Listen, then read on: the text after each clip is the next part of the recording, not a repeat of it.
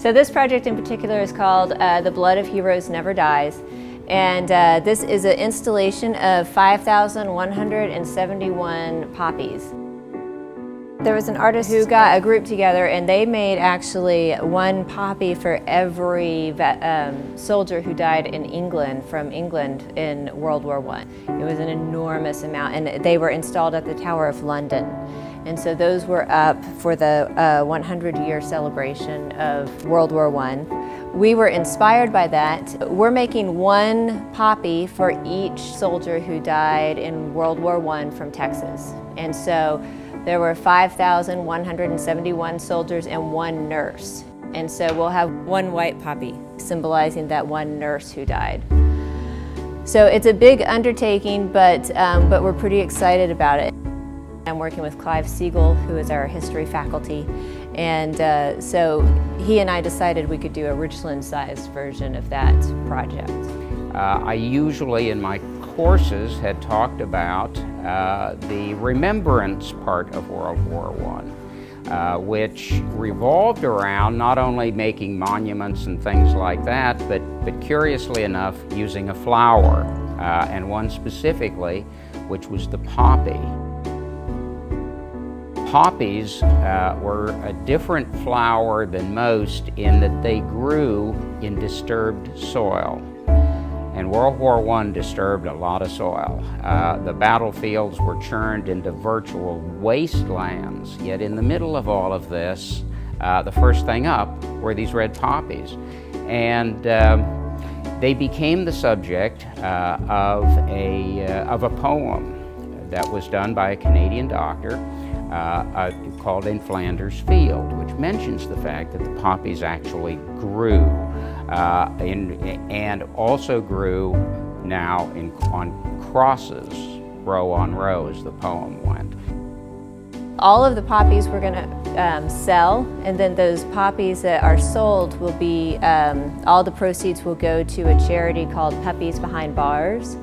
And this charity actually trains inmates to train service dogs for veterans who have had PTSD issues or other disabilities. We have students who are helping and faculty who are helping, but we also are inviting professional support staff to help. But we're also going to invite different groups in the community, like Richland alumni and some other neighborhoods that we've worked with, to see if those people would like to come in. So it's a neighborhood effort, not just a Richland effort. Jen had already this idea of how to create, they were handmade, but also you have to have a system of production, if you will, and of mass production. And so she made the slabs, and we had a lot of help also from other students, ceramic students and people from the community. And basically we had these slabs of clay, and we had a couple of molds. And then we would cut, make the molds of, because each poppy has two petals, if you will, of clay, and then they've been attached together. So, and then also these have to be fired twice. So there's a first firing to sort of bisque them and to make the clay turn into hard, or to harden the clay. And then they have to be dipped into the glaze, which is what gives the color, and then fired again. So it's a very long process, but a beautiful one nonetheless. Something really interesting that I would like to share was how, when we were in the process of making the poppies, when it was just the clay, and we had this room filled with people, it was beautiful to see how somebody or Jen would train a couple of people and would tell them, okay, this is how you make the poppies, right? But then, of course, you have a million things to do. We all did.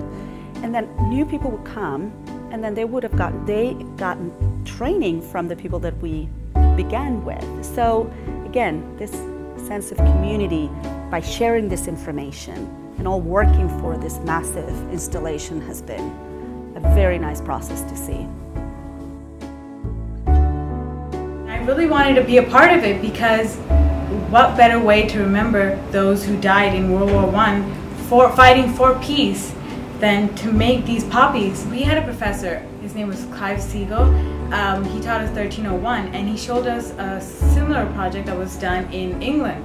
He is really very passionate about history, and that made me want to do something to help. Each one of these is a person. It's not just a project. And I think that's come across with the people who have volunteered their time, who have, you know, I think that's part of that. Our message now is to get that out to the campus and the public in general. And I think we'll have no problem with that reception. But you know, when it's all done, it's not about things floating in the pond and whether that's an engineering project or how that works. It's about them and how we, in effect, honor them.